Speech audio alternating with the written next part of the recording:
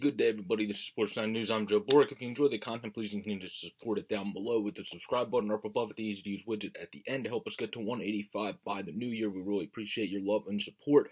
But this is unfortunately going to be a quick video on the AHL announcing more postponements as the parent league, the NHL, decides to come back tomorrow rather than originally planned today. And hopefully that all stays on tilt, as well as the Minnesota Wild and St. Louis Blues, who had an outdoor game where the ECHL kicked off a very good outdoor game yesterday that ended in a shootout.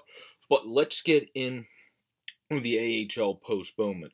The American Hockey League announced, this was 19 hours ago now, that due to COVID-19 protocols affecting the Cleveland Monsters, who were the next Lehigh Valley Phantoms opponent, San Diego Gulls, San Jose Barracuda, and Utica Comets, the following games have been postponed. Monday the 27th, Grand Rapids at Cleveland. Monday the 27th, Utica at Rochester. Monday the 27th, Ontario at San Diego. And Monday the 27th, Bakersfield at San Jose. So all those games are postponed on top of the Roxford Ice Hogs game 2 hours ago today was announced as a postponement as well. The American Hockey League today announced that due to league COVID-19 protocols affecting the Blackhawks Rockford Ice Hogs, the game scheduled for tonight at Iowa has been postponed.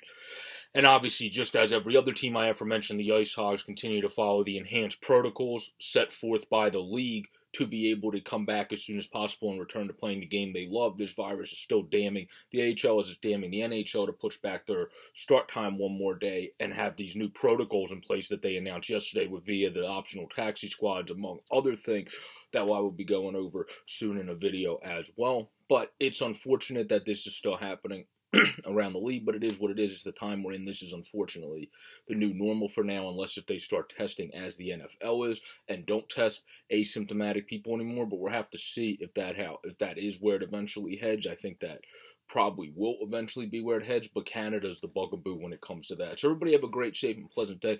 Please continue to subscribe down below. If you enjoy the content up above on the easy-to-use widget, stay safe out there. We wish all these people well and pray for them to come back and make a speedy, healthy recovery, to be able to come back and play the game they love, to be able to also support for their families who they also love. So peace out, everybody. Stay safe and have a happy holidays.